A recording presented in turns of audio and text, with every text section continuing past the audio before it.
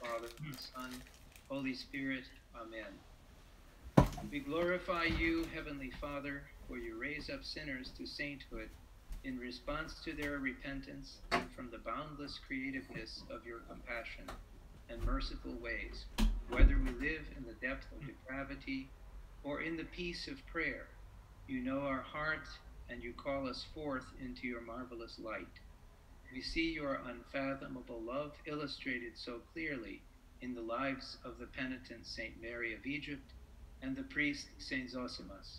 We therefore exalt you, gracious Father, and cry out to your holy saints, saying, Rejoice, Saint Mary, beloved penitent and giver of hope. Rejoice, Saint Zosimos, humble priest and finder of true holiness. Rejoice, unity of all saints from every walk of life. Forgive me for God's sake, said Saint Mary, and she was found by Saint Zosimos in the desert beyond the Jordan River. Indeed, forgive us, holy saints of God, as we approach you with our praises and supplications. Forgive us in the name of God, for we are sinful men and women, and we humbly bow down before you. Henceforth let all repentance say, Lord, have mercy upon me, a sinner, as we devotedly bring forth words of praise to God's wonderful saints. Rejoice, for you are filled with the Holy Spirit. Rejoice, for you pour out your blessings upon us. Rejoice, for you left behind your former pursuits. Rejoice, for you satisfied your spiritual thirst in the desert. Rejoice, for you understood each other's desire for purity. Rejoice, for you beheld each other's holiness of life. Rejoice, for God filled you with interior peace and beauty. Rejoice, for your repentance and humility were acceptable. Rejoice, for you fill us with awe and inspiration. Rejoice, for you accept our quest for spiritual prosperity. Rejoice, for God shines his wisdom and forgiveness through you. Rejoice, for you manifested the church in a wilderness gathering. Rejoice, unity of all saints from every walk of life. O Saint Mary of Egypt, holy desert dweller, may we not depart this life until we understand the ways of repentance and the benefits of prayer. To that end, may we also not live another day devoid of your guidance. Lead us beyond the dreadful sins of our disobedience and above the plateau of any spirituality gained thus far. Let us touch your feet in veneration of your holiness, Saint Mary. As we reach out from our entrenched and habitual wickedness, we implore you to cause the desert sun to burn away the coarseness of our conduct and melt the hardness of our hearts, so that we may assemble in peace and say to one another, Alleluia. The fruit of your repentance, blessed Hermitus, provides holy nourishment for all those enslaved to character defects and demonic tendencies. Many people are poisoned and corrupted, not only by carnality but by escapism and intellectualism. Among believers and unbelievers, there is widespread starvation for purity and serenity. We therefore turn to you, Saint Mary, hoping to receive the fruits of your labor, so that we might partake of holiness and offer your rightful praises in return. Rejoice, holy desert mother, for the modern world is refreshed by your fruitful austerity. Rejoice, woman of prayer, for the church celebrates your feats of piety during Great Lent. Rejoice, godly minded penitent, for the consequences of your solitude are of comfort to many. Rejoice, grace filled servant of God, for the results of your obedience bring hope to all. Rejoice, for God blessed you with spiritual insight, and we turn to you with our defects. Rejoice, God fed you with his word, and we run to you with our heartaches. Rejoice, for though you were driven by unseemly passions, you were drawn close to God. Rejoice, though you sank down to the pit of perversion, you found your true purpose in prayer. Rejoice, for the power and mercy of God were confirmed in your life. Rejoice, for you spurned the lies of Satan and kept your eyes single. Rejoice, for all true Christians rejoice with you in your victory. Rejoice, for we also pray to overcome all impurities through Christ. Rejoice, Saint Mary, beloved penitent and giver of hope. Saint Zosimos, blessed Abba, your lifetime of holiness endears you to those who have loved God since childhood, as well as those who have tasted the bitterness of waywardness. You are a light in the darkness, for the love of God's commandments always filled your heart, and directed your steps throughout your entire life. All those blessed with your holy intercession, therefore say Alleluia. You have shown us, Saint Zosimos, that true holiness springs forth from a pure heart, until we worship God in repentance and humility, and unless we love one another, then all our achievements are open to delusion and division. You are admirable, for you overcame sundry temptations to which many people, believers and unbelievers, have submitted their souls with either relish or regret. We therefore turn to you, holy priest and monk, and ask your blessing upon us as we offer you these praises. Rejoice, man of virtue, for God infused you with a desire for sacred humility. Rejoice, Holy Father, for you acquired the grace of the Holy Spirit. Rejoice, blessed elder, for you died to self and rose with your Savior, Jesus Christ. Rejoice, monk priest, for you were devoted to the church from your childhood onward. Rejoice, for God chose you for a purpose, and we turn to you in our imperfection. Rejoice, for God granted you ultimate meaning, and we run to you in our insufficiency. Rejoice, for though you were already monk, you endeavored to bring forth a new spiritual fruit. Rejoice, for though you practiced the monastic rule, you sought further illumination upon your path. Rejoice, for you journeyed from the familiar monastery and into the mysterious wilderness. Rejoice, for there you found salvation from your own thoughts. Rejoice, for you walked forward into a desolate land under the sun. Rejoice, for there you met a living human being who had conquered the devil. Rejoice, Saint Zosimos, humble priest and finder of true holiness. We see that the saints arise from various walks of life, both men and women, to the glory of God and for the edification of the faithful. They come from respected parents as well as dysfunctional backgrounds, from the educated and the unschooled, from the priesthood and the workforce, and many from the monastery and the desert, whether known or unknown to us. Their constant prayer enable us to say, Alleluia. Saint Mary and Saint Zosimos, we venerate you and all the saints who exhibit God's diversity in the creation and unity of the Church. You have shown us that all people can find a path and a purpose, if only we repent and exercise humility. May everyone answer the divine call to service, as we honor some of our predecessors who continue to shine forth a glorious light upon our spiritual journey. Rejoice, Saint Matrona of Moscow, through sightlessness you transcended all barriers to holiness. Rejoice, Saint Xenia of St. Petersburg, through homelessness you blessed people and built a church. Rejoice, Saint Sophia of Suzdal, through imprisonment you lived in the freedom of unceasing prayer. Rejoice, Saint Anna of Kashin, through renunciation of the world you gained the love of the people. Rejoice, Saint Arsenius of Konevitz, monk and coppersmith, who brought an icon of the Theotokas to Russia from Mount Athos. Rejoice, Saint Herman of Alaska, Russian missionary who became a cherished saint in the New World. Rejoice, Saint Patapius of Thebes, simple hermit who preached the word of God. Rejoice, Saint Publia of Antioch, widow and deaconess who raised her son in holiness of life. Rejoice, Saint Theodore of Novgorod, fool for Christ who wisely foretold of impending famine. Rejoice, Saint Gregory the Byzantine, humble monk of Mount Athos who gave spiritual guidance to Saint Gregory Palamas. Rejoice, Saint Caliph, martyr of Egypt, who said, I endure everything in expectation of the future life. Rejoice, Saint Benedict of Nursia, who said, the evil of murmuring must not for any reason at all be shown by any word or deed. Rejoice, unity of all saints from every walk of life.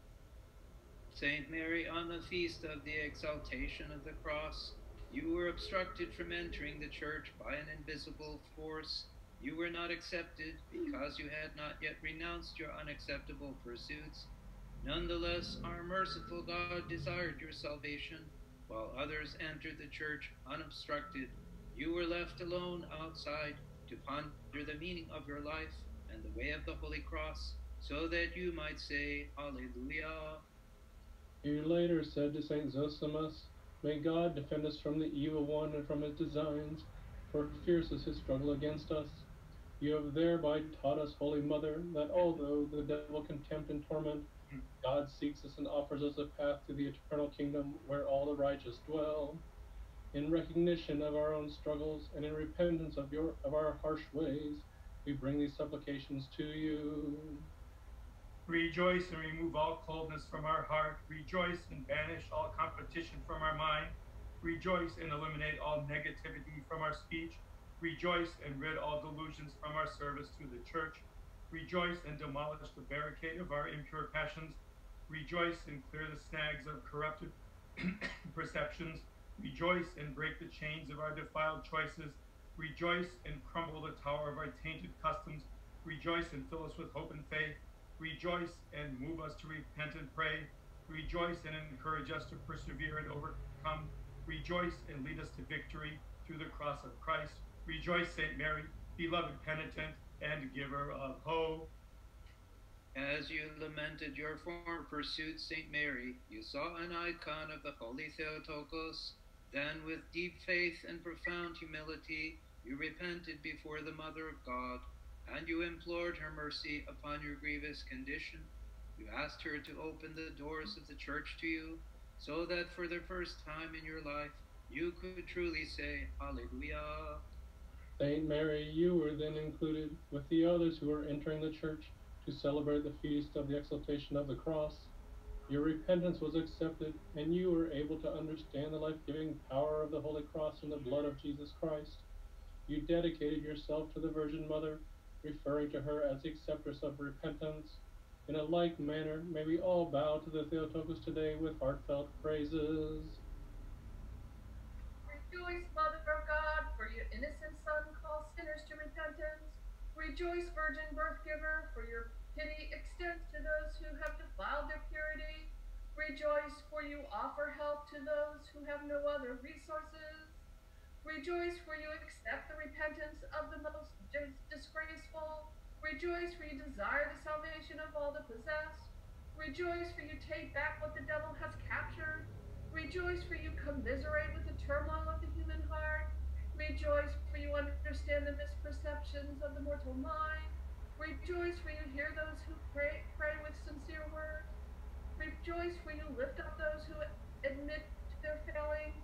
Rejoice, Saint Mary of Egypt, is the fruit of your mercy. Rejoice, for you instilled within her confidence in your compassion.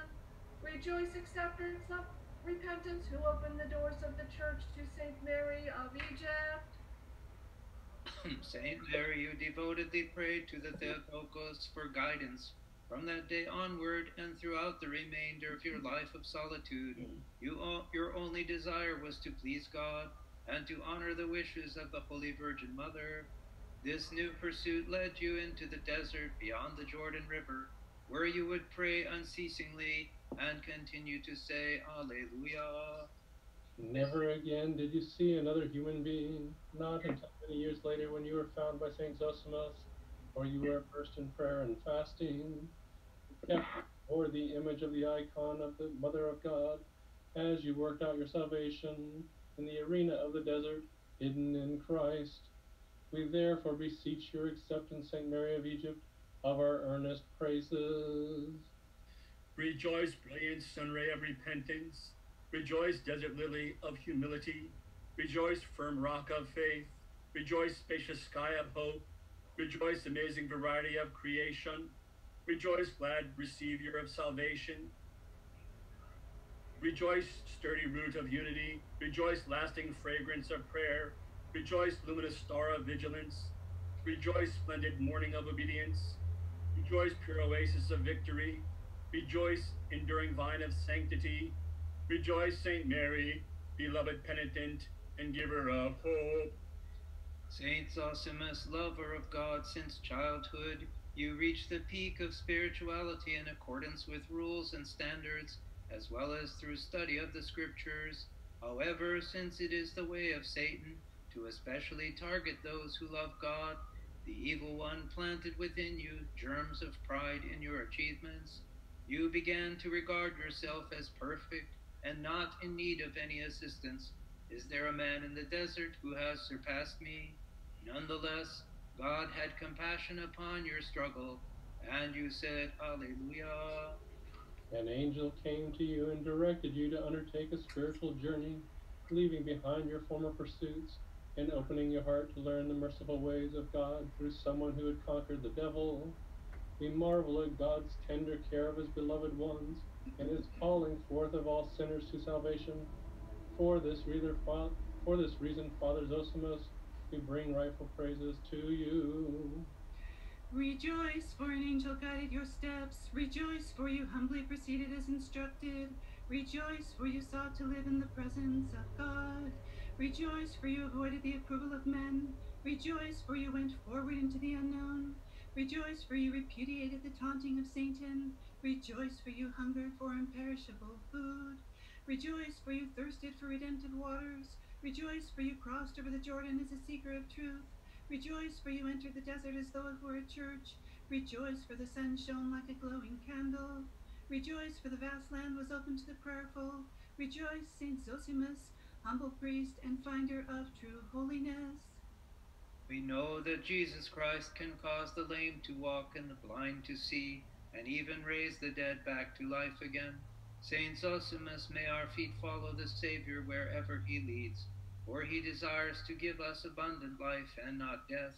May our eyes, like yours, behold the image of God in everyone we meet, that with you we may say, Alleluia. Father Zosimos, you exalted the Holy Cross in the good soil of your heart. After a lifetime of serving God and others, you separated the wheat from the chaff in your acquisition of knowledge and practices. You believed in God and yearned for deeper faith and utter repentance, wandering the desert with childlike trust and priestly conviction. May we emulate your holy quest as we offer you these praises. Rejoice, strong oak of patience. Rejoice, ample foliage of virtues. Rejoice, flowing shroud of worship. Rejoice, perpetual wave of prayer. Rejoice, bright springtime of truth. Rejoice, delicate scent of devotion. Rejoice, rich reservoir of psalms. Rejoice, golden vessel of blessings. Rejoice, ready seeker of righteousness. Rejoice, new journey of faith. Rejoice, full prophet of consecration. Rejoice, pure heart of renewal. Rejoice, Saint Zosimos, humble priest and finder of true holiness. The lives of Saint Mary of Egypt and Saint Zosimos demonstrate the sovereignty of God over his creation. God created male and female, and both can attain to true holiness through repentance and humility. Let us not puff ourselves up in superficial adherence to rules, or delude ourselves in the adoption of false spiritual notions, or surrender ourselves to worldly systems of thought. For all these things can be achieved without purity of heart. Instead, let us emulate Saint Mary and Saint Zosimos, who intercede for us as they say, Alleluia. All the saints were clean of heart, no matter their walk of life, or their family history, or their cultural heritage. Nobody is instantly acceptable by birthright, and no seeker is unacceptable if they repent of their former pursuits. With this in mind, let us again honor some of our predecessors with fitting praises. Rejoice, Saint Lucilian of Byzantium. Upon reaching old age, you were baptized a Christian and became a martyr. Rejoice, Saint Bessarion of Egypt. Upon being baptized as a youth, you made the pilgrimage to the desert monasteries. Rejoice, Saint Anicia of Thessalonica. Upon the death of your parents, you lived a life of prayer and were martyred. Rejoice, Saint Athanasius of Athos.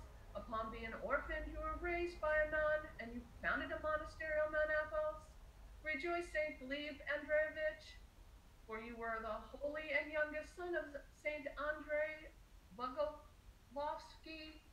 Rejoice, Saint Concordia of Rome, for you were the foster mother of Saint Hippolytus. Rejoice, Saint Theodore of Novgorod, for you were the holy brother of Saint Alexander Nevsky. Rejoice, Saint Nahum of Ohrid, for you were a disciple of Saint Cyril and Methodius. Rejoice, Saint Goras of Kazan. Falsely imprisoned, you wrote a book for children. Rejoice, Saint Eutropia of Alexandria. While ministering to imprisoned Christians, you were arrested and martyred. Rejoice, Saint Gillian of Dalmatia, who said, Do not trust gods you have made with your hands. Rather know God, who out of nothing created heaven and earth. Rejoice, Saint John of Damascus, who said, What right have emperors to style themselves lawgivers in the church? Rejoice, unity of all saints from every walk of life. When Saint Zosimos found Saint Mary in the desert, she told him the story of her life. Saint Zosimos was edified by her example of utter repentance and profound humility. Herein we see again the marvel of holiness and diversity, for a priest who was accustomed to serving at the altar learned from a woman who had been hindered from entering a church.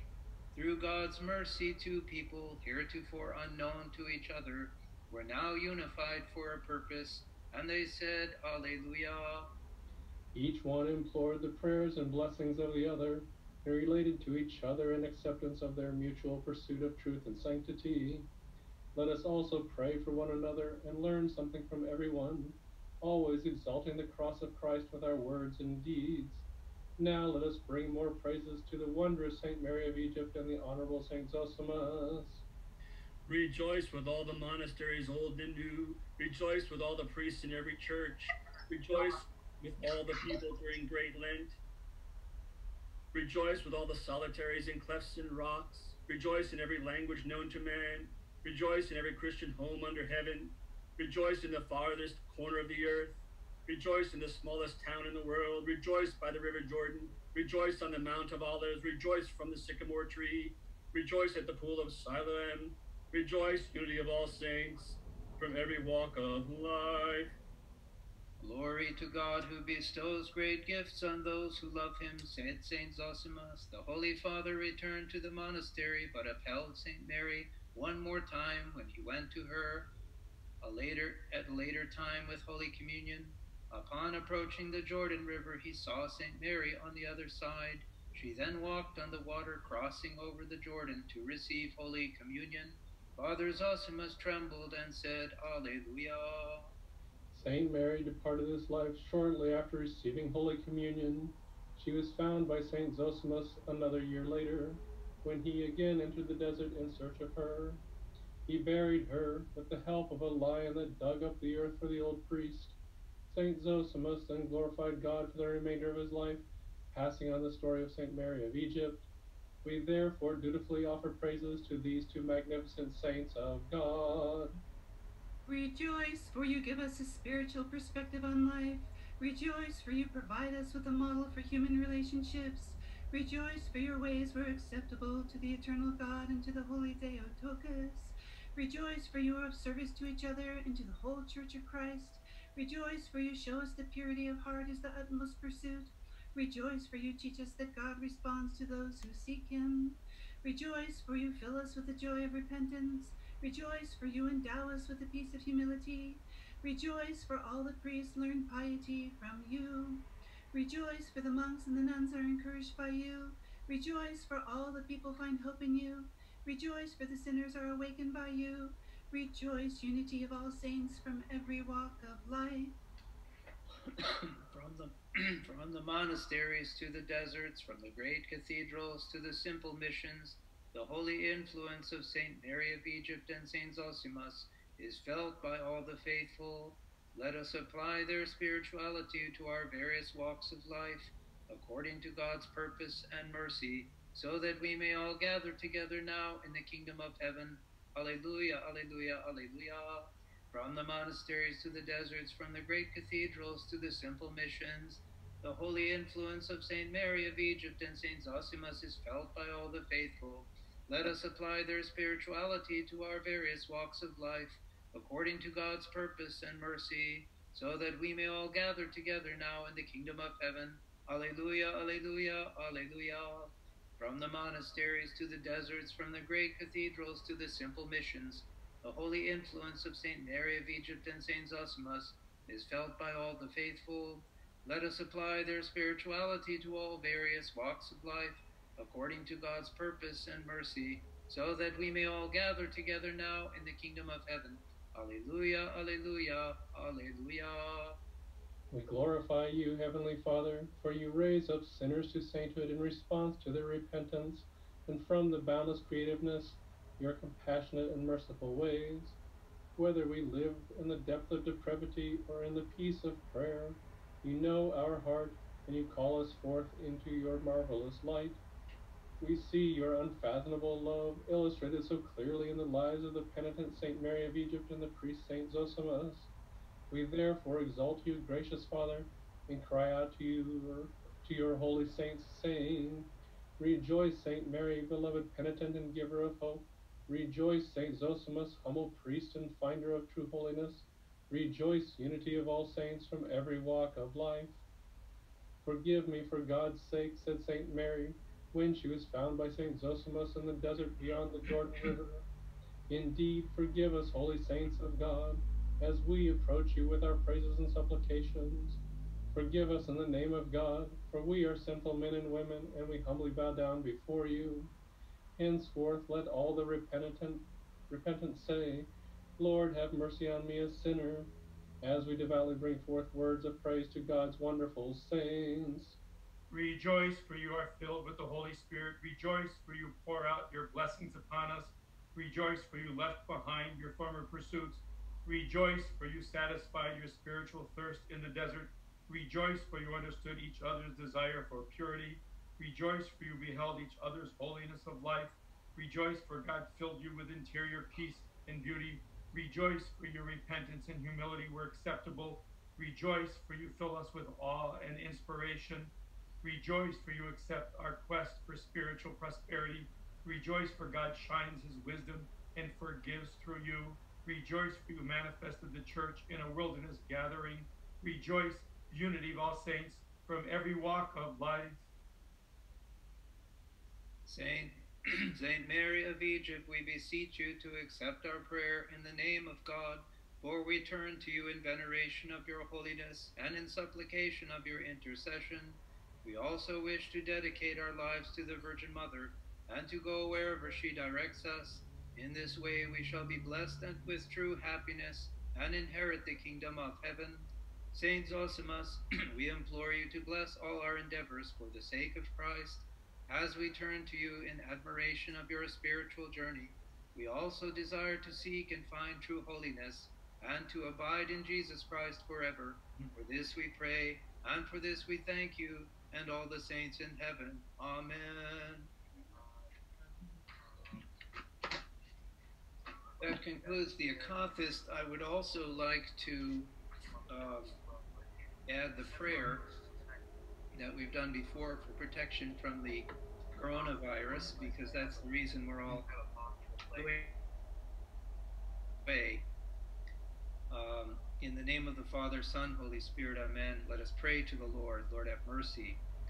O Lord our God, you are rich in mercy. With careful wisdom, direct our lives, listen to our prayer, receive our repentance for our sins, bring an end to this new infectious disease, this new epidemic, just as you averted the punishment of your people in the time of David the King. You who are the physician of our souls and bodies, grant restored health to those who have been seized by this illness, raising them from their bed of suffering, so that they might glorify you, O merciful Savior, and preserve in health those who have not been infected. By your grace, Lord, bless, strengthen, and preserve all those who out of love and sacrifice care for the sick, either in their homes or in the hospitals. Remove all sickness and suffering from your people. Teach us to value life and health as gifts from you. Give us your peace, O God, and fill our hearts with unflinching faith in your protection, hope in your help, and love for you and our neighbor. For yours it is to have mercy on us and save us, O our God, and to you we ascribe glory, to the Father, and to the Son, and to the Holy Spirit, now and ever, and unto ages of ages. Amen. Okay, we did it. I think hopefully everybody could hear and follow along with this Akathist service and the prayer. Before we begin our Lenten lecture, which will right on 7 o'clock, right on time, I want to extend my gratitude to our speaker tonight, First Protodeacon Peter Danilchick, who is kind enough to join us in this virtual reality, all the way from his seclusion in the Vero Beach community of Florida. So I don't know where everybody else is, but that's not a bad place to be, I think. So we thank you for being flexible with us. and also not only to come up to speed to offer your presentation virtually online, but also to be flexible enough to accept our invitation to come a week earlier. That was kind of a surprise, I'm sure, when I emailed you, but His Grace Bishop Alexis of Bethesda was to be our speaker tonight and was not able to do that. So essentially what we've done is switch from next week to this one. So God willing, Bishop Alexis will be our Lenten lecture speaker a week from tonight. But tonight, I am grateful and glad to welcome Deacon Peter Danilchick, who is a published author and speaker, of course, well known in the church, but actually kind of a local figure. Those of you who may not know him, he's actually assigned to Holy Mary Church in Falls Church, Virginia, with Father David Subu, the Protodeacon there. So he was away, and while this all hit, I think that's the reason why he's still away. He planned to be back, but he's not able to do that. There's a general travel ban for most people for non-essential travel, so he's being obedient in that. So without any further waste of time, I want to just refer you, if you want to know more about Deacon Peter, to the bio that I attached to the email with the link for tonight. And at this point, I would like to turn it over to Protodeacon Peter, as though he can begin his presentation on Christian servant leadership. It is a subject that I think hits home right now more than at any other time, since when the church is under siege in a way, and people in general are under siege, leadership is of crucial importance. So, Father Deacon Peter, enlighten us. Thank you very much, Father Gregory, and thank all of you for being here this evening. I'm so happy to have the opportunity to chat with you all. I'll speak for a little while, and then if you have fallen asleep by the end of it, I welcome any kinds of questions or comments that you might hope to offer. What I'm going to plan to do this evening is to give you kind of an abridged version of a presentation that I had given last September at St. Vladimir's Seminary, which was called Dare Great Things, Christian Servant Leadership. And as Father Gregory has said, the topic of leadership is a very important one. It's a current one in just about every segment of any organization, whether it's the church or the corporate world or the nonprofit world. And however, we've added a couple of other items on that, a couple of extra adjectives, namely servant leadership, which is, again, a kind of a hot topic as well, and has been for the past 50 years, even in business. But I put a third item on, which is called Christian servant leadership. And I'm going to try to take you through a few of, at any rate, the ways that I approach that. There are many different ways. There are many mansions in the Lord's house, but this is just the one way that I have looked at it. So I'm going to try to share my screen right now and see if that works. And let's see if that works. I think so. And let me see if I can get this.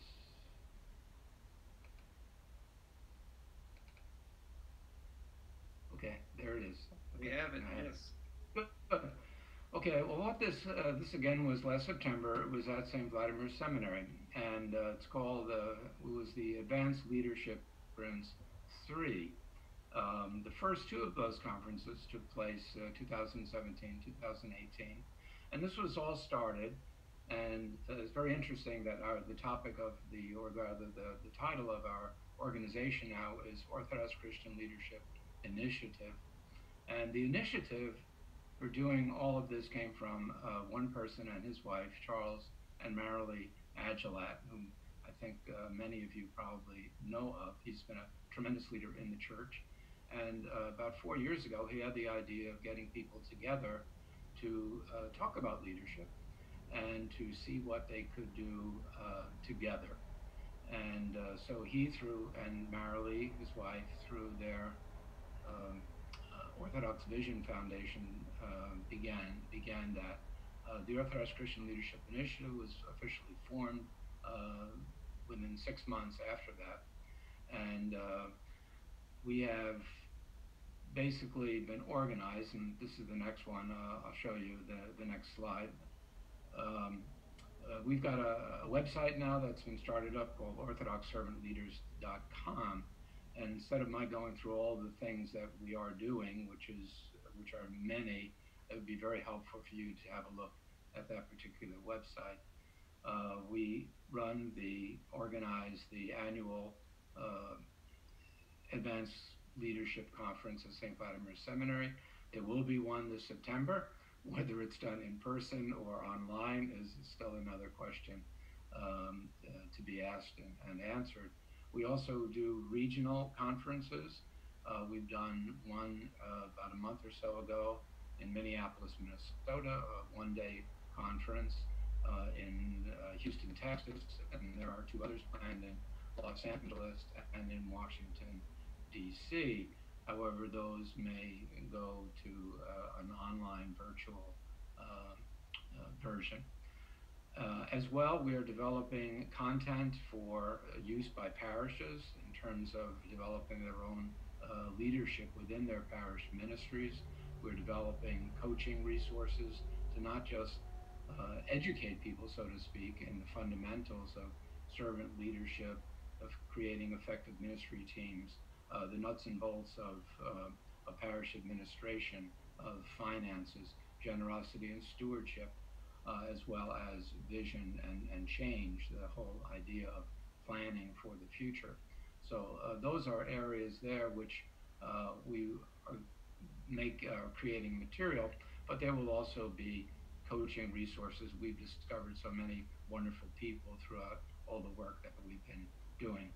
Now, one of the basic elements of this whole function, you'll see right in the middle there, someone with shock of white hair, and that's Charles Aguilat, the person who started this whole thing.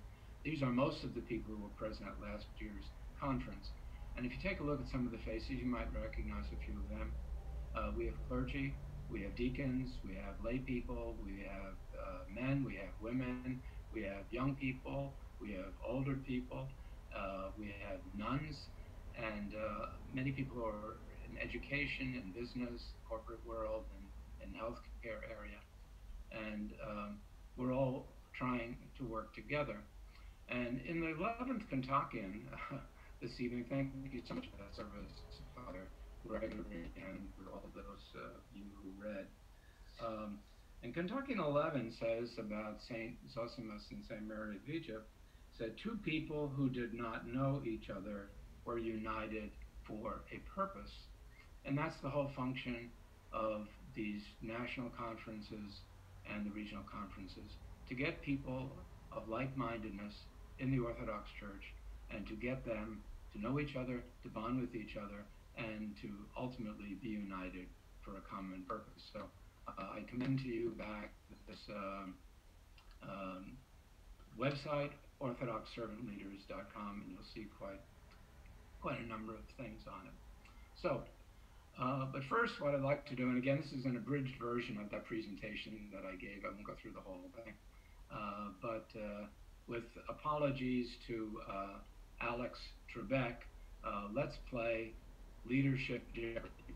Now, as you know, in Leadership Jeopardy, there's an answer, and then you have to come up with a question. And the category this evening is going to be biblical persons. So here's the answer. On Mount Athos, on Mount Horeb, and saw a wondrous sight. Who is that? Can anyone say? Moses. Who is Moses? And what happened when he saw the burning bush? He heard a voice come out of it, and it was the Lord who was calling to him out of the bush, Moses, Moses. And he spoke to him, the Lord spoke to him about the people who were in need in Israel. And then he said something which Moses, who was out tending his flocks, absolutely could not believe. The Lord said, I will send you to Pharaoh, that you may bring forth my people, the sons of Israel, out of Egypt. Now, if you remember, Moses was an itinerant shepherd. He had fled from Pharaoh because he had killed an Egyptian. He was a man on the run. So for the Lord to say, I'm going to send you back, and not only just send you back to Pharaoh, and also that you will bring forth my people, the sons of Israel, out of Egypt. So removed from Pharaoh, basically all of his slaves and his livelihood. That was an amazing thing. So the Lord gave him some signs: the rod that turned into the snake, the hand that be turned leprous, and then clear. And Moses' reaction was the same as a lot of us when we are asked to do something, to take on a leadership role. Not all of us, but certainly some of us. Moses said, the people won't listen to me. I don't know how to talk. I'm not eloquent. Excuses. Please send someone else. Well, the Lord gave him kind of a talking to after that, and he did agree to do, with the help of his brother Aaron, what the Lord had said. So he became a faithful servant leader. He spoke God's words to Pharaoh. He took the terrified Israelites to their freedom by opening the Red Sea. He transmitted the law of God, receiving the Ten Commandments twice, but all along, being the servant of God, he also endured complaints and anger from his people. And if you recall, people would complain. In fact, Moses said once that the people are ready to stone me. And the people would complain to him, saying, is this why you brought us out of Egypt? There are no graves in Egypt, so you brought us here to die in this wilderness. But he was a faithful servant leader, so much so that St. Gregory of Nyssa, in his book, The Life of Moses, said, he is worthy of a sublime name to be called servant of Yahweh. We will hear more about what a servant is, particularly next week during Holy Week, from the prophecies of Isaiah, which we will either hear in the church, or we'll hear virtually, or we will be hearing them in our own meeting. And I've selected 4 quotes here, 2 from the Master and 2 from the servant who is referred to in these prophecies. In the first one, the Lord is talking about his servant, and he says several things about him.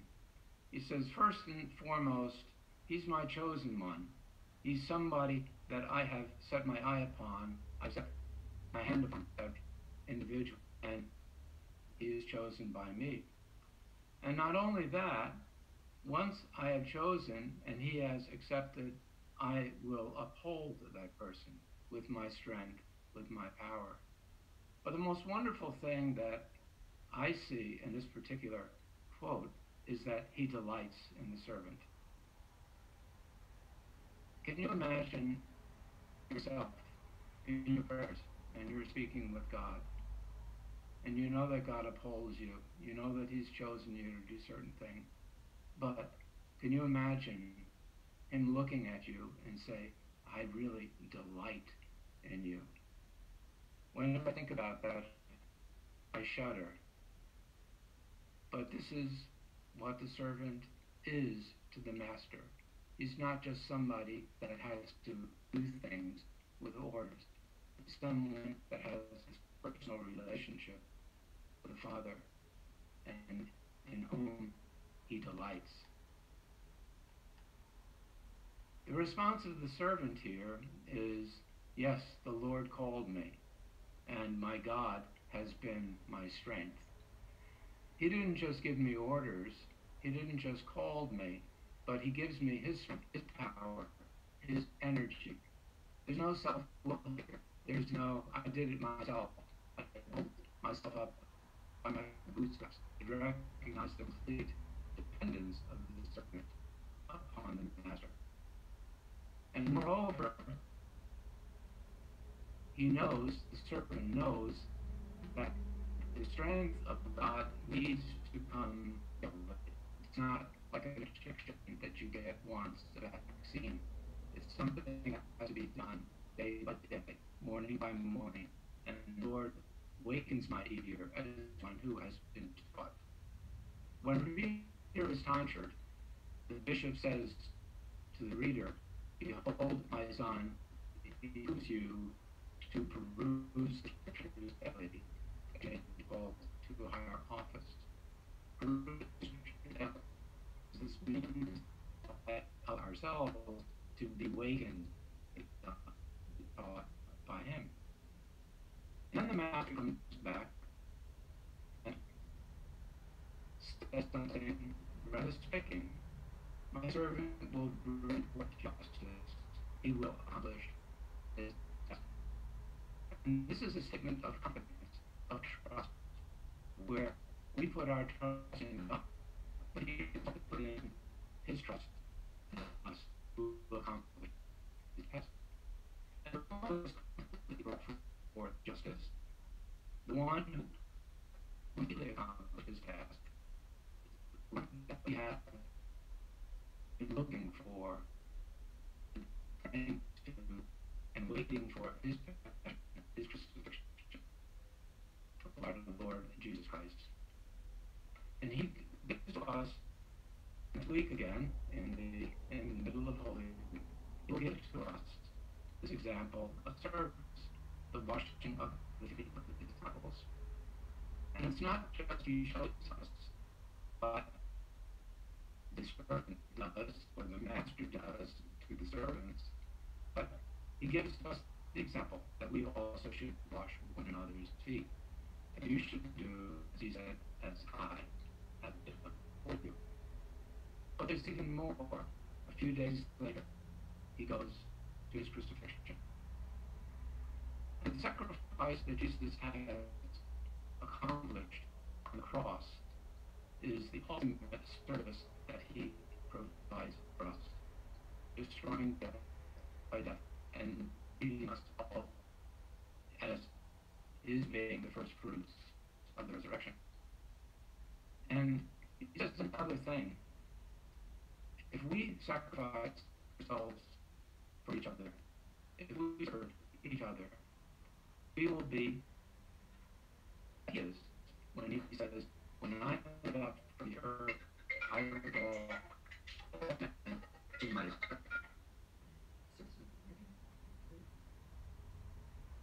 I'm sorry, can you hear me?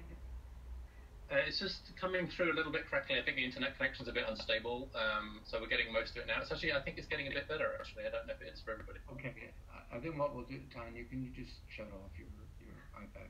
Okay. I'm sorry, we probably have some competing bandwidth here. Sorry. That could be it. You're instantly better. Whatever you just did made a huge difference. Okay. So for me, anybody, I think for everybody else as well, yeah. Yeah, much better. Thank you. Okay. All right, so that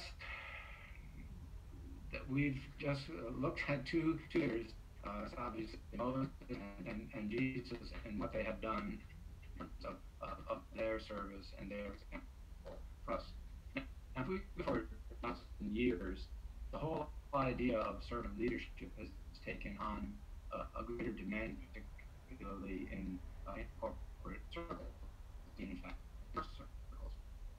And there are probably on 1,000 volumes, 1,000 books that are talking about leadership. And the first time that name, servant leadership, came into prominence was by the author of the book in the center of this, Robert K. Greenleaf. And Greenleaf in 1970 published his book, The Servant as Leader. And he came out with a fairly astonishing statement that leaders must first become servants. Now, that seemed obvious to us. it seemed not so obvious. Deacon Peter, it's Richard Reeves here. I'm very sorry to interrupt. We're getting a lot of messages in the chat that just there's this very bad lag, or we're not getting much of what you're saying. I have a suggestion, which is while your slides are up, if you turn off your video, keep your microphone off, but turn off your video, then that will reduce the amount of bandwidth you're asking for. Do you see the little camera down the left-hand side, at the bottom left? I think I have to stop share, don't I? I don't know. Because I can't get to the bottom part. You can't go to the bottom. If you go right to the bottom left, can you see? You can't see the microphone. No? Hold on 1 second. No, if you keep further than that, all the way down to the bottom left-hand corner of your computer screen. No, I can't see it. No. Okay. If you go, do you have a bar up the top where it has options about meeting, view, edit, window, things like that? Okay, I'm gonna try.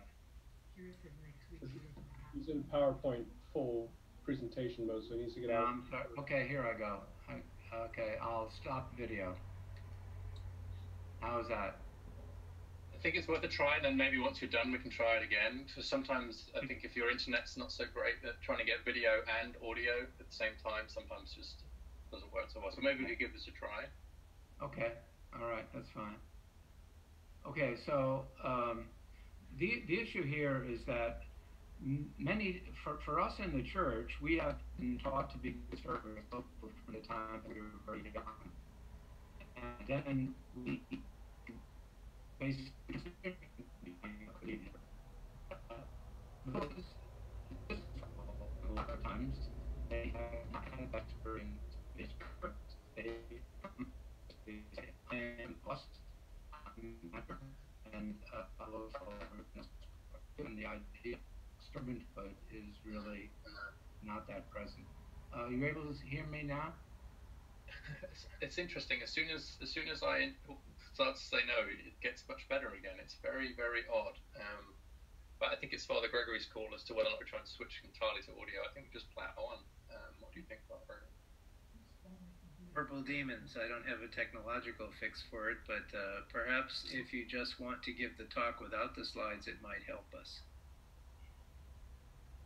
Yes, let's try that as well. Let's try that as well. Stop sharing our screen and see if that helps. Yeah, good. Sorry about this, Deacon Peter. I think it's the internet. Okay, no problem. Or we can do it another night. Our daughter is here in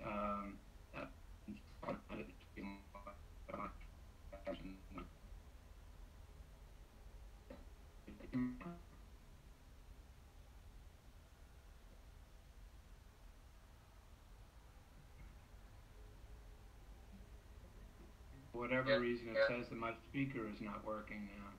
Well, we couldn't hear you a moment ago, but we can hear you quite clearly now. Okay. Try proceeding now and see what happens. Okay, can you hear me now? Yeah, right now it's clear. Okay. Yes, is there any way that you could get any closer to your router? Would that help maybe? No, I'm pretty close to it right now, actually. Okay, let's forge ahead. Sorry.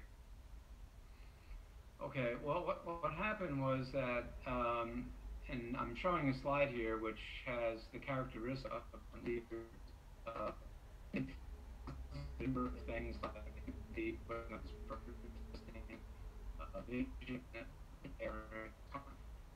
of the what's been done like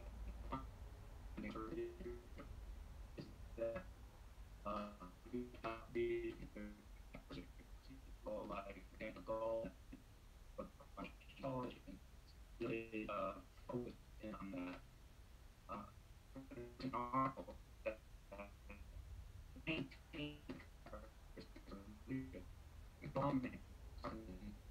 maybe all of these things at the same time. Deacon Peter, this is Father Gregory interrupting again. I'm really sorry. But I have one possible solution to this. Actually, a suggestion had come up on the chat box from a very tech-savvy deacon. Deacon Matthew was serving during the readings tonight with us. That's his field. And he said that probably all the good folks in Vero Beach are streaming movies right now and taking up neighborhood bandwidth, which is quite a possibility. But in the email that I had sent out the second time, and Richard, I don't know if I included Deacon Peter on it, if you could give him the number where he could simply call in and we could do audio uninterrupted with anything else, that would be good. Can you give him that? Yes, I'll send that to you right now, Deacon Peter, and we'll just give you a couple of minutes to log off this and then just call in. It means we'll only have you by audio, but I think that's much better than struggling through this. So just stand by your email, send it right now. We'll all stand by and wait for you to call in. Actually, you could stay on the screen share with this and just call in on the audio, because the slides will stay. Good thought. That's true. Just the audio. Yeah. Okay. Let me go to my email and send it to you, Andy. Thank you, everybody, for your patience. It's Lent. We know it. We can tell by all the little frustrations that come up when we try to do things. So we ask your patience and give us a couple of minutes, and hopefully we'll get some nice, clear audio on the good old-fashioned technology of the telephone.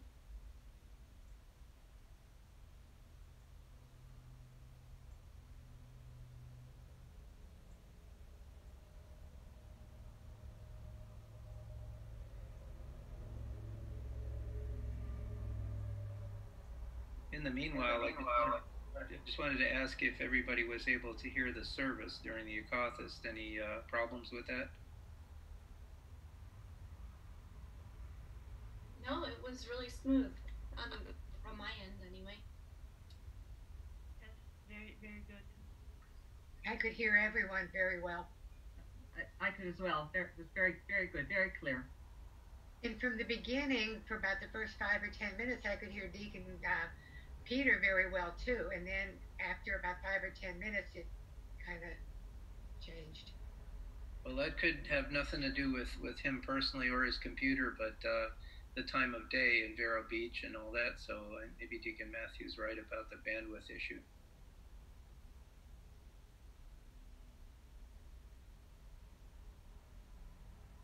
Richard, I haven't got the email yet.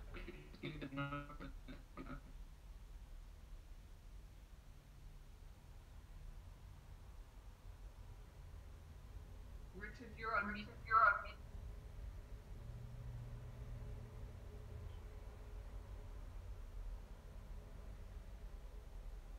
Sorry, turns out you can't do the spacebar thing. We're doing something else as well. I actually am just going through my emails to try and find the original one with the dial-in details as well. If Sarah, I think you were on the email as well, and by the way, if someone else going to be faster than me. Yep, I have it right here. Yeah, do you want to just forward that directly to Deacon Peter? Or just give me the phone. Just give it to me over the over the old. I'll read it to you now and then forward it to you. I just pasted in the Zoom chat if you want. Okay, I'll do that. Thank you, Sarah. Hmm? Oh, somebody already did. Wow. Embarrassing. Okay, how do I get to Zoom chat? At the bottom of the screen, there should be an orange box that says chat. I just can't get that on my screen for whatever reason. It won't show up. So if you could just give me the number. Let's just try to read it to him, somebody. Yeah, that'd be the easiest way to handle it. So it's 312 626 6799. Okay. Is there a code or anything? Well, there's a meeting code. The meeting ID you need. So the meeting ID is 886 989 802. And there's also a password here. I don't know if you'll need it, but better safe than sorry. Is 003929.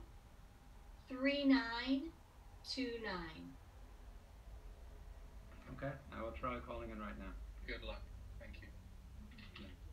No, it's right.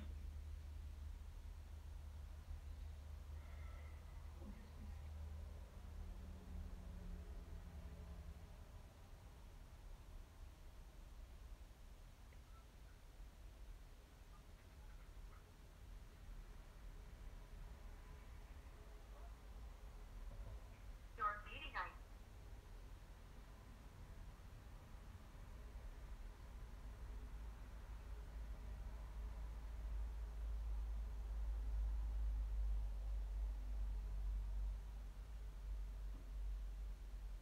just wanted to build in a bio break for everybody. Now's a good time to grab some food or run to the restroom. Just thinking about you.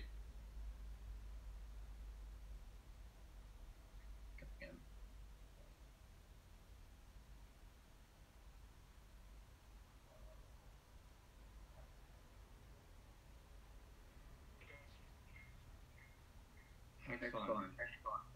We can hear you twice, so I'm going to mute you on Zoom.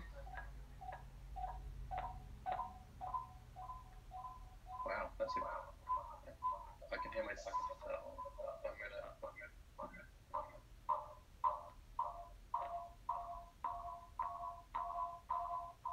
Hey Matthew, any ideas how to stop that echo? Yeah, Protodeacon Peter actually needs to disconnect the audio on his laptop. So. That's right.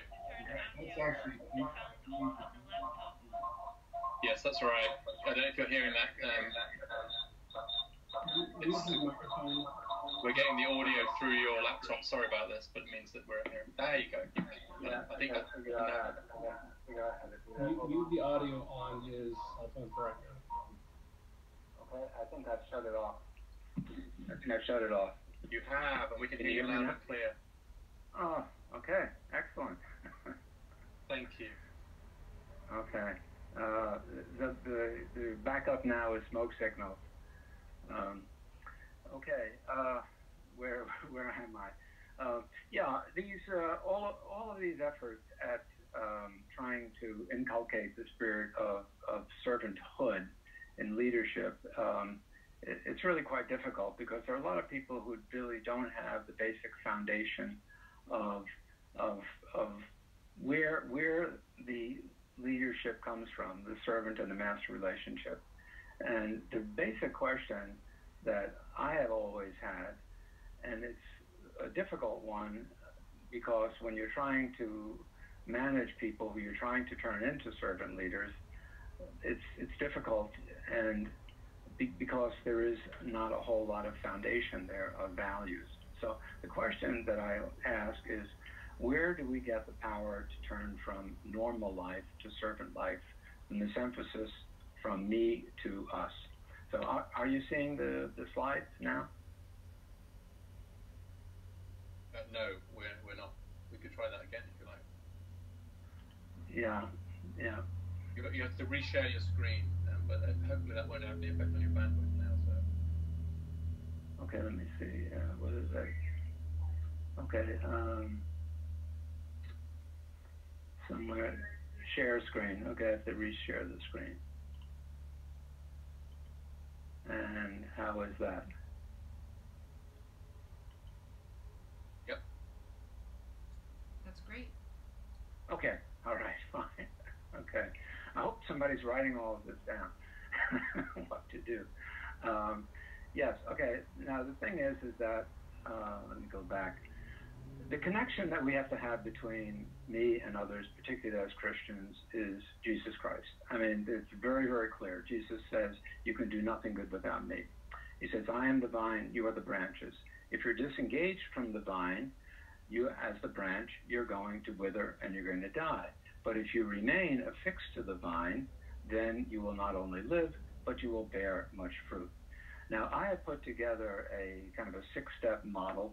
Being an engineer, I like to think in terms of models because it helps me remember where I am rather than having, again, this dizzying array of servant leadership characteristics. And the first element of this 6-phased model is that we need to keep Christ and his kingdom as our foundation. Everyone knows that the most important part of a house is the foundation. If the foundation isn't there, if it isn't strong, if it's subject to weakness or disturbance and it fails, then the whole structure is going to be damaged. So we need to keep first and foremost our ultimate focus upon Jesus Christ. And as he said, seek first his kingdom and his righteousness, and all else will be added to you. Now, if you remember, the previous triangle had me on the left-hand side and others on the right-hand side. So along that line there it's absolutely critical for us to examine our own values. This is important no matter who we are or no matter what faith we have, but especially as Christians, it's really important because we don't want to be schizophrenics. We don't want to be Christians when we go to church and not really Christians, not having our entire lives, our minds, our bodies, our thoughts, our souls and spirit really being governed by the gospel. Saint Avegarus of Egypt said, to know God, learn first to know yourself, to examine your own values, to compare them to the gospel, to compare them with the teachings of Jesus Christ, and then to rediscover our own values within that context. This is the second most important thing that we do. And again, it's very much analogous to the self-examination that we have before we go to confession. Now, on the other side, we have really a difficult time. St. Paul Sartre once infamously said, hell is other people. And sometimes, and you read this all through the monastic literature, the monks are very well behaved when they're by themselves, when they're in church by themselves, when they're in the fields working by themselves. But the instant that another brother comes up to them, and they go running to the abbot and say, Father Joseph upset me, he said something, and so on, and everything falls apart then. So the attitude that we need to have for other people as servant leaders is to focus on, to care for, and to love others. And we know that the ultimate commandment, again, from Jesus Christ is love one another as I have loved you. But there are practical ways of getting to that love, and that is first and foremost focusing on other people and caring for them. So I'm going to spend a couple of slides on that. Now, focusing on others. Here is, again, near and dear to St. Mark's town, Bethesda. We have the healing of the paralytic. And if you notice in the icon, there's a face-to-face contact. There's eye-to-eye contact between the paralytic and Jesus Christ. Jesus saw him lying there, said to him, would you like to be healed? And very often, we don't really notice other people. Sherlock Holmes had a very famous saying to Watson when Watson couldn't understand, his detective methods. He said, "You see, but you do not observe." And so very often we see other people, we don't even observe them, but very often, even if we're observing them, we're not focusing on them. We're not looking at them person to person. This is brought out again, and again, this is something that we will experience in another week and a half, is the appearance of Jesus to Mary in the garden. And he says to her, "Woman, why are you weeping? Whom are you seeking?" For she supposes him to be the gardener and says, "Where have you taken my Lord?" And he just says to her very simply the word Mary. He says to her her name.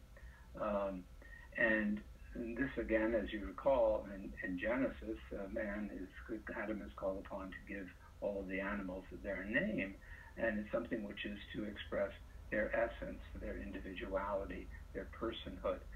And in this case here, he's mentioning the word her name to her breaks down this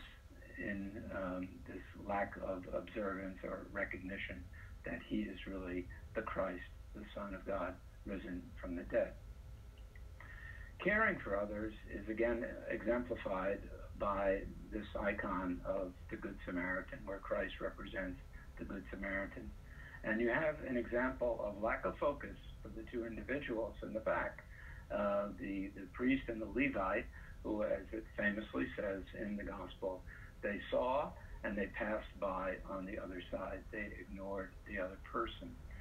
They had blinders on. And very often in life, we have blinders.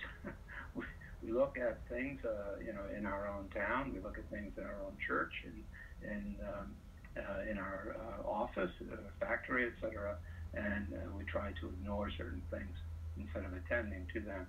So Jesus on the left is is caring for others, pouring on the oil and the wine, the compassion and the mercy.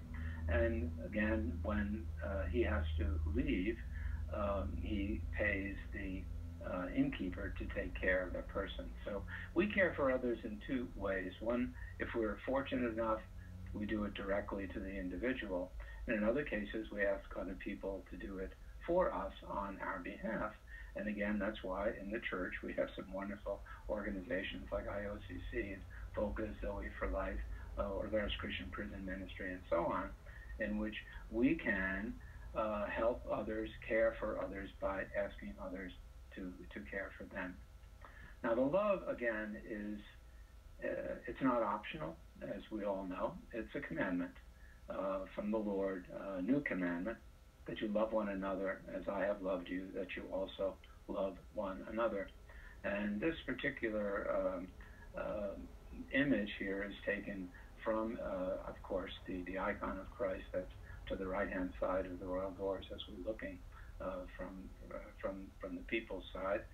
And I know that in some churches the gospel is closed, and that always concerns me, because it says that, you know, once we get to that last judgment, we don't have an opportunity to open up the gospel. But as for right now, it's still an open book exam for all of us. There are three other ones: to be humble, to serve, and to be steadfast in tough times, in this little model that I've constructed.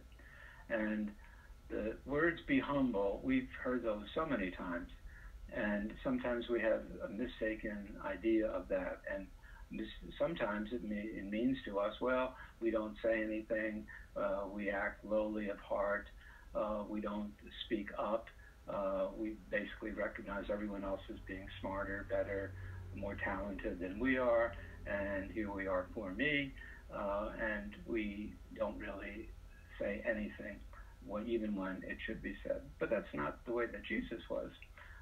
St. Paul's epistle to the Philippians said that Jesus emptied himself, and it became, in the King James Version, a person of no reputation. A person of no reputation does not need to exalt himself or herself, does not need to be worried when other people criticize them, when other people don't speak well of them, when other people don't praise them. And that for us is really a very, very important part of the humility.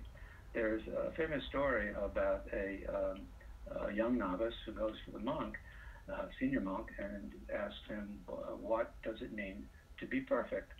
And the senior monk says, go to the cemetery where all the old fathers are buried, and praise them, and say, oh, you're so wonderful, you gave such great sermons, and you're so pious and humble, and so on. And then he goes back and he said to the monk, monk asks him, what did they say? He says, nothing. Okay, now go back and abuse them. Tell them, oh, you're rotten, you're a sinner, you know, you did all kinds of things, and so on. And then he goes back to the monk. Monk says, what did they say? Nothing. And the monk says, perfect.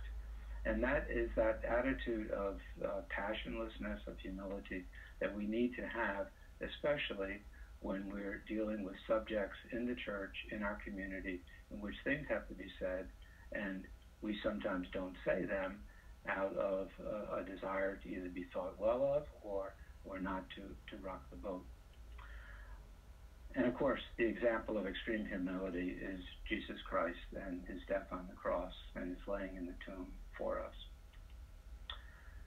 Desire to serve and not to be served is absolutely critical. It's at the focus of servant leadership. And we all know what Jesus said, I came not to be served, but to serve. And what I think is the most important here is that desire, the desire to serve. Because if we really desire to serve, Jesus will give us the opportunity to do so.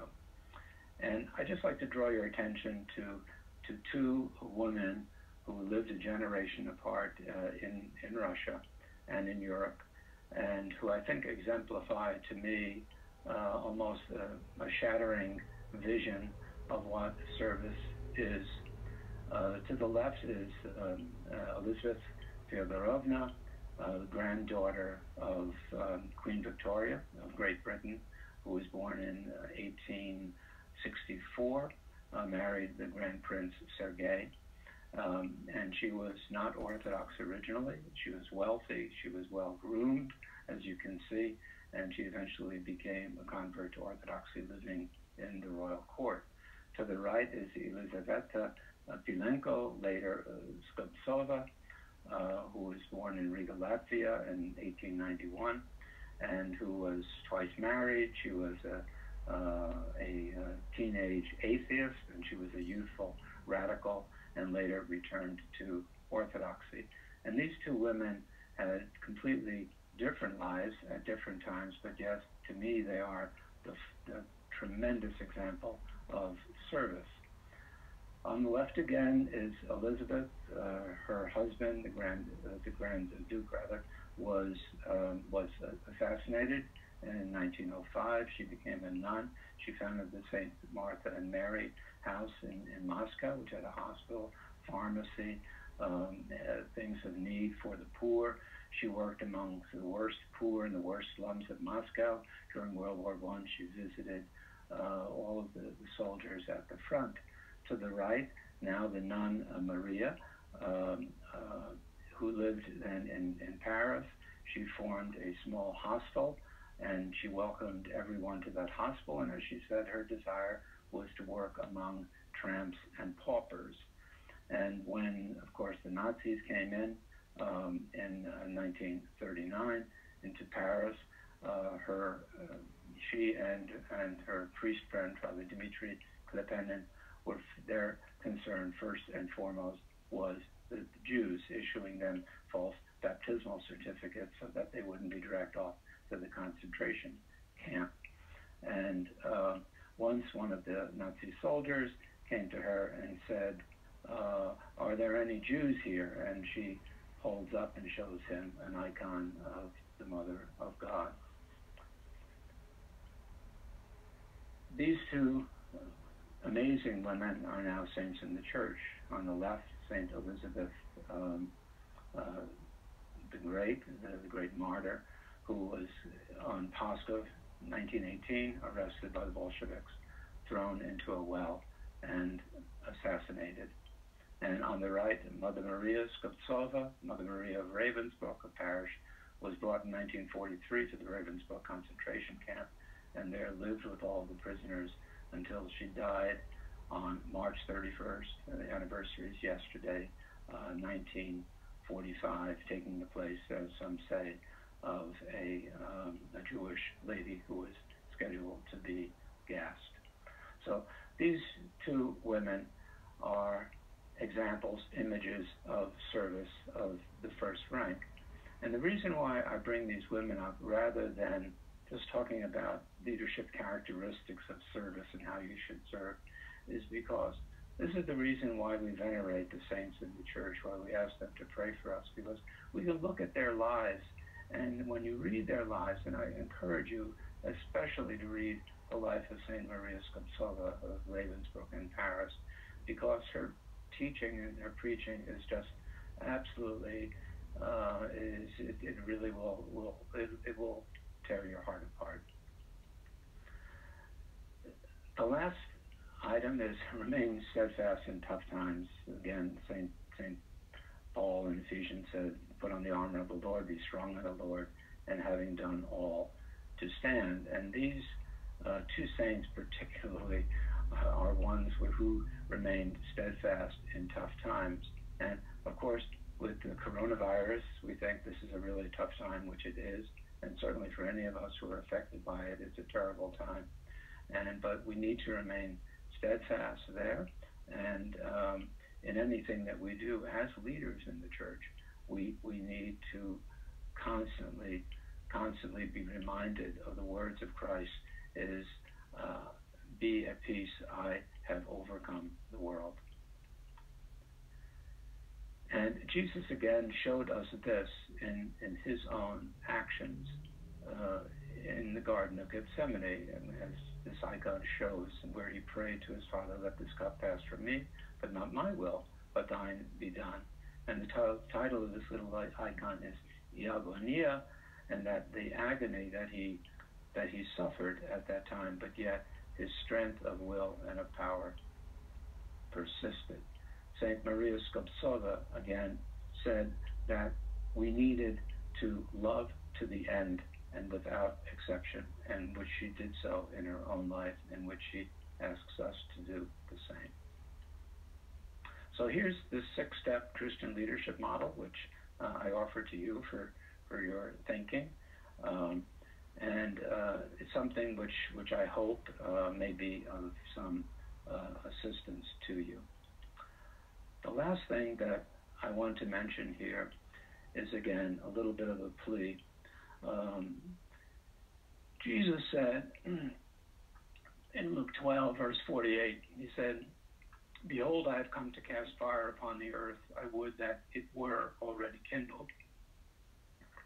Just before that statement, he had reminded us about the responsibilities of servants to be aware that the master is coming, that we have certain responsibilities, and it behooves us to live up to those responsibilities.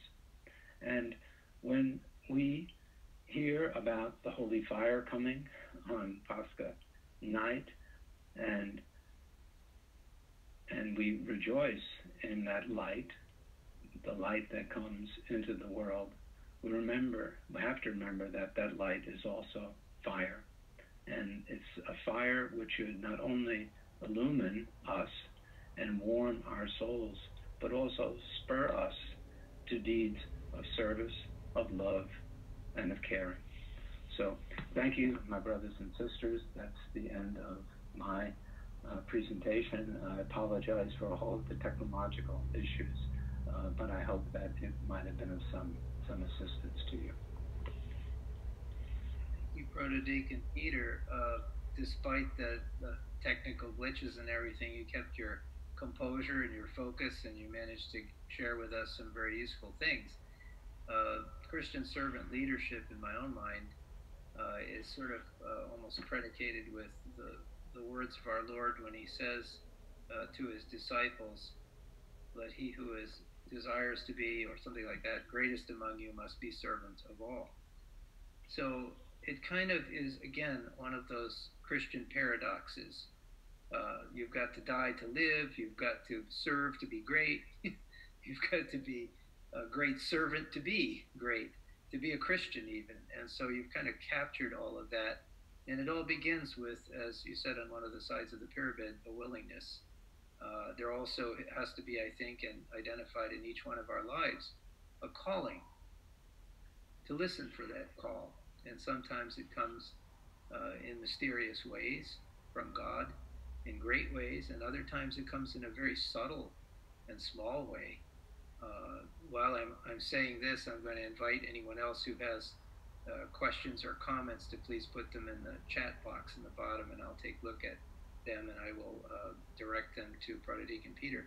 But I want to say that in my own life, my call to the priesthood was in a very non-dramatic way. I don't know want to get into the whole story, but essentially I wrestled with, the issue of being ordained, the question of being ordained, even after I had, graduated from seminary.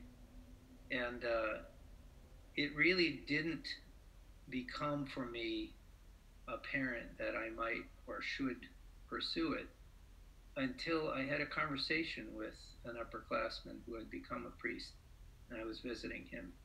And I was in his living room at his rectory, and I said, I don't know, I don't really have a calling. I just have a wife and a child, and I need to be able to pay the bills. And I said, that's not a calling. And he looked me in the eye, and he said, are you sure? And all of a sudden, when he said that, it was like I had this chill running up and down my spine, and it was almost like God was saying, do you get it? Do you get it? Maybe you should do this. And so I kind of turned my thinking around and prayed mightily, and it turned out apparently that I was supposed to be a priest. But sometimes we're the last to know. There's other ones who help us with our calling. So I'm going to check the chat box and see if there's any questions here. Here we go. Okay.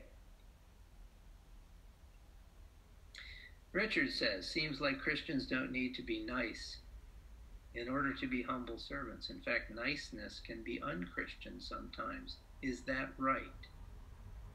Deacon Peter, is that right? Well, it's nice to be nice, but and I think by nice we can be polite and we can be courteous and we can be ladies and we can be gentlemen, and that's really, really important. But there are times when we really honestly have to be open with each other. Father Tom Hopko used to say that everybody needs a soulmate. Everybody needs somebody that we can really open ourselves to.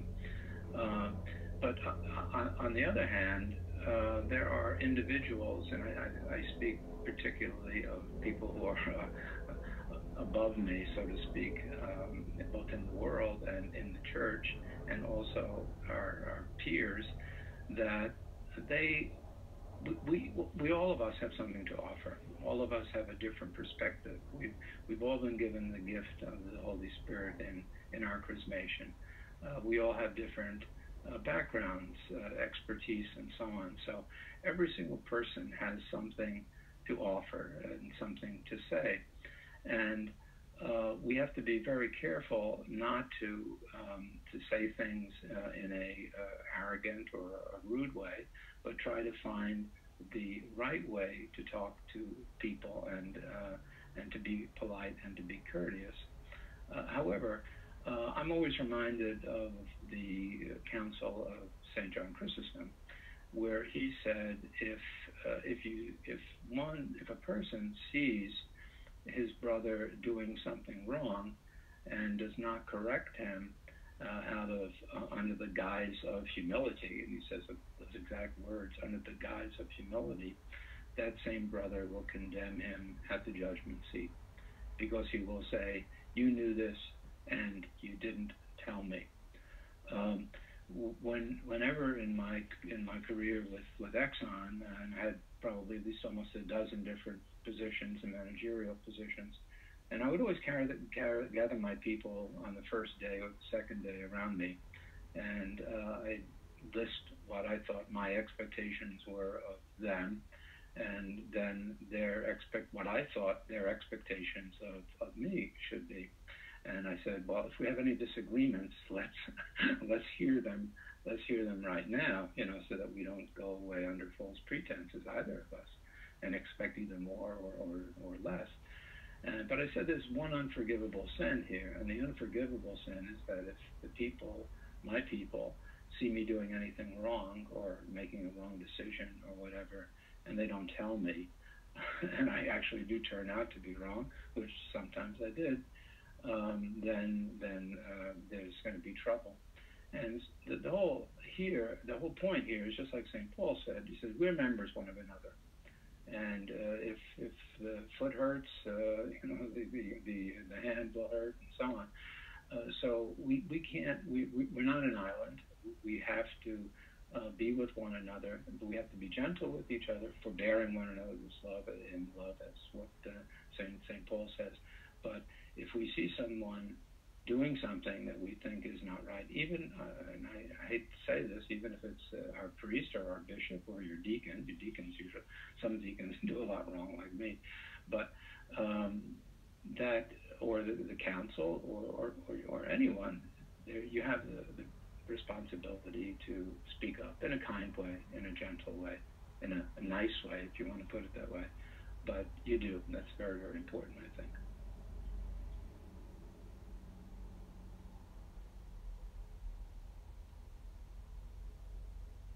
Father, you're muted. Am I muted? You were. You're not anymore. Okay, I've unmuted myself officially. Okay. Michael Langosio says, humility is so undervalued in our society. I agree with your statements.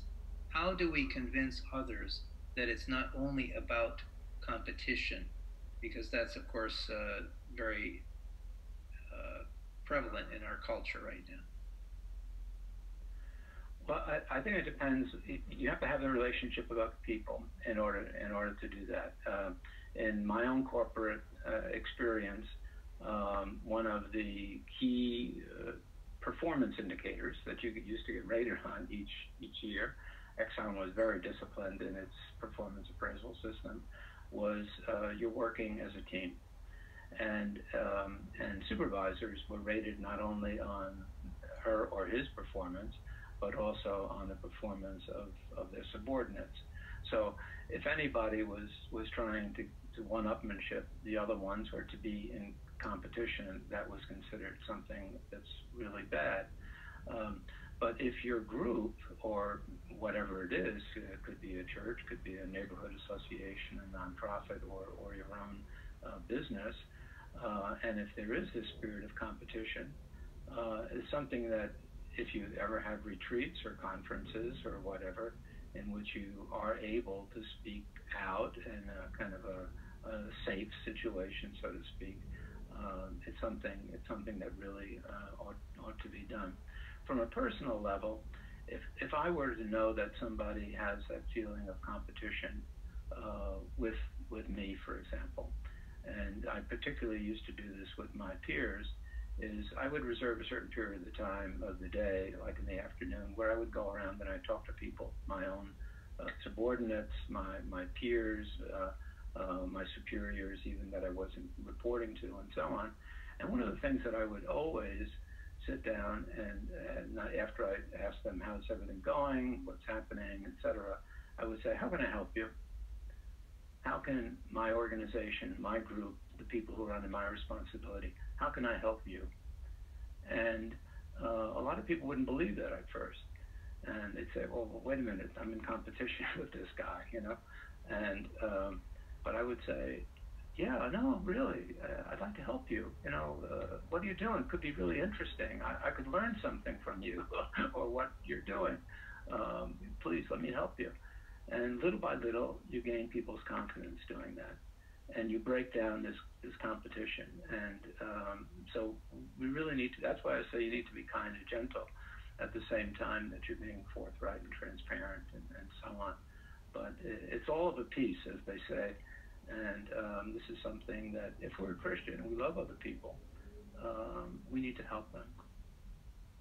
Very good. Thank you, Protodeacon Peter. I'd like to open the floor to anyone else who has any questions at this time. I can't see everybody in gallery view right now because we're still doing the screen sharing thing. But if you do have a question, well, I got a note here that I skipped Matishka Sasha's question, which could be very, very, very dangerous for me.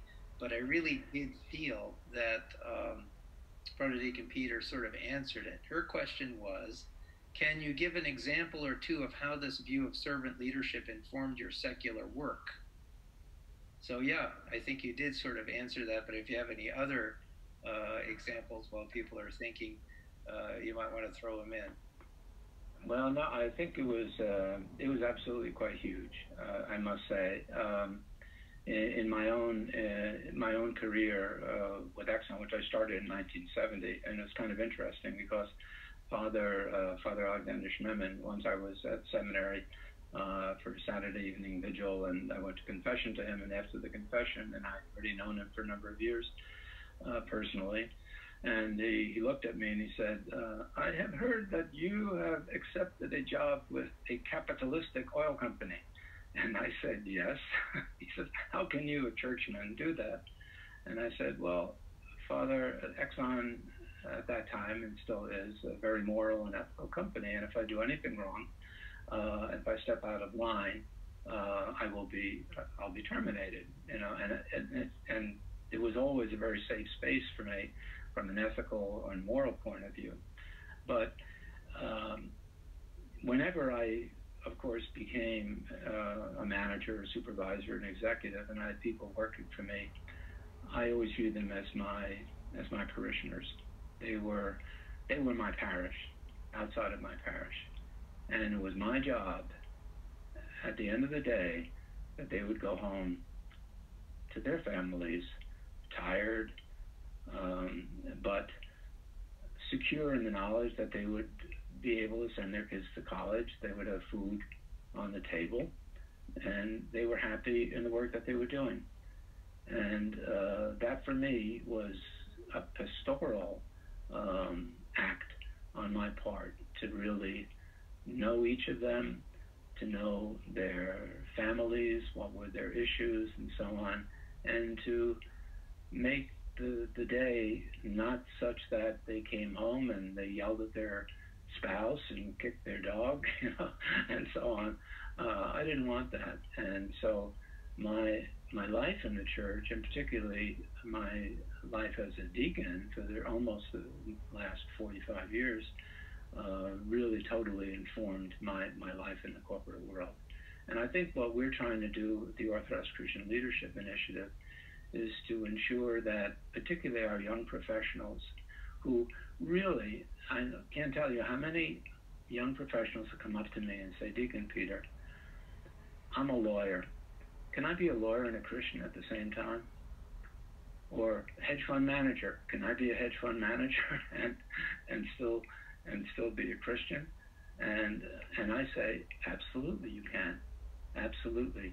And what we're trying to do in the Leadership Initiative, and I hope that you go to that site, orthodoxservantleaders.com, and see what we're doing.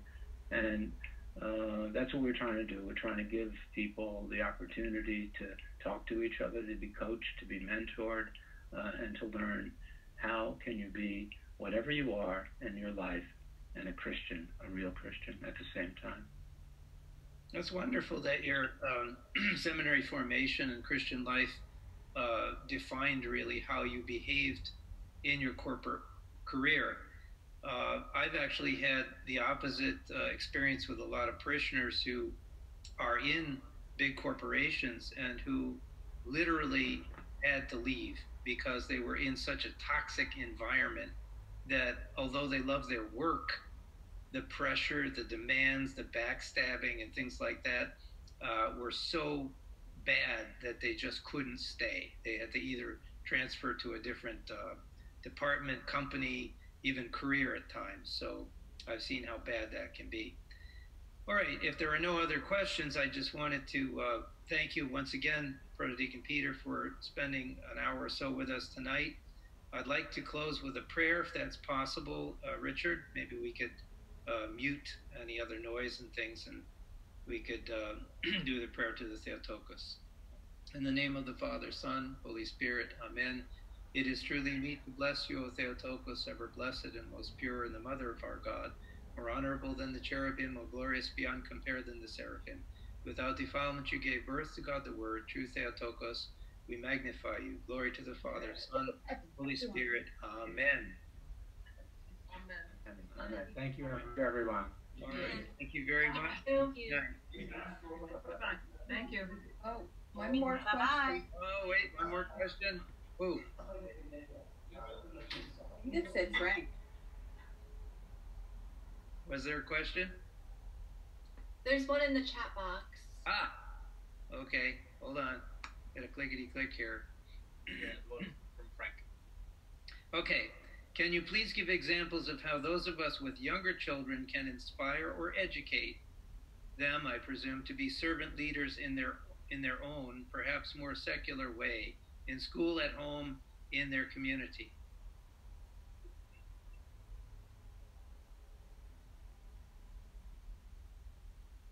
Hold on. I think you must have accidentally muted yourself, Deacon Peter. I don't know what's happened here. I think we've lost you. Try on the computer. Hang on. I'm gonna unmute him on the computer. Okay. His cell All right. phone shows us muted through Zoom. Okay. Are you all right? Can you hear now? Yeah. Okay. I think I'm gonna. Yeah. Sorry. You're now doing it through the computer. Actually, I think that Tanya, my wife, should be answering this question. She's the expert in dealing with children. But I know, I think that if she were to answer, what you would be saying is that servanthood starts at home. Very often I hear that today's young children are, how can I put it,